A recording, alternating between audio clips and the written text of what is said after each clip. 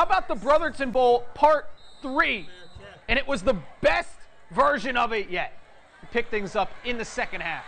Jalen White turns the corner. Jalen White is gone. Touchdown Parkway. We're tied at 7. Ensuing Bucks possession, Colin Rains looks as good as he ever has as Haughton's quarterback. He finds John Ecott. Ecott beats the defense to make it 14-7. Now, in the fourth, remember this play. A blocked field goal keeps it 14-7. Still a one-score game when Ashton Martin finds Antonio Gladney, but Gladney loses the football.